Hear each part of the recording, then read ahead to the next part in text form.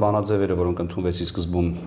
կոնգրեսի ներկայացուցիչների պալատի, հետո սենատի կողմից, դրանք հայտարարություններ են ըստ էության, իրավական ակտեր չեն, օրենք չէ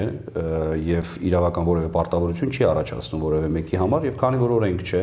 բնականաբար չի գնալու նաեւ նախագահ Թրամփի վավերացմանը, այսինքն մենք կարող ենք ասել, որ Միացյալ Նահանգների օրենսդիրը ֆեդերալ մակարդակով ընդունել է ցեղասպանությունը։ Ինչպես արդեն նշեցի, սա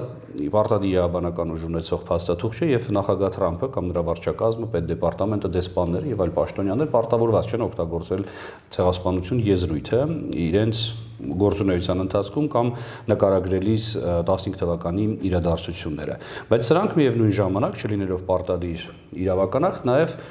քաղաքական նշանակություն ունեցող փաստաթղթեր են, կարևոր քաղաքական նշանակություն ունեցող փաստաթղթեր են եւ եթե ոչ իրավական, ապա քաղաքական տեսանկյունից սրանք նախադեպեր են եւ հետագայում արդեն մեր լոբիստական կառույցները, մեր համայնքը, մեր ակտիվ հայրենակիցներ, ովքեր Միացյալ Նահանգներում բնակվում են, սրա վրա հղում տալով կարող են մի շարք այլ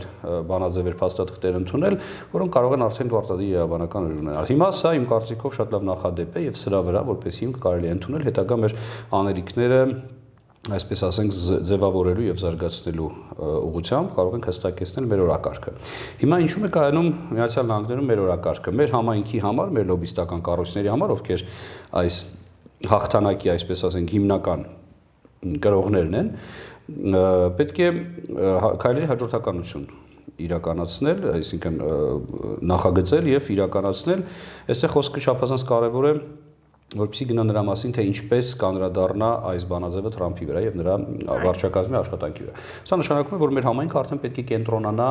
Թրամփի հետ տարվող աշխատանքների, նրա քաղաքական թիմի հետ տարվող աշխատանքների վրա, Սպիտակ տան հետ տարվող աշխատանքների վրա, Միացյալ Նահանգների անվտանգության խորհրդի հետ տարվող աշխատանքների վրա, որովհետեւ հենց այս մարմինների կողմից ցեղասպանության ճանաչումը արդեն կբերի քաղաքական նաև իրավական պրեցեդենտի, որի հիման վրա ԱՄՆ ցանկացած այլ նախագահ չի խորշի ցեղասպանություն բառը օգտագործելուց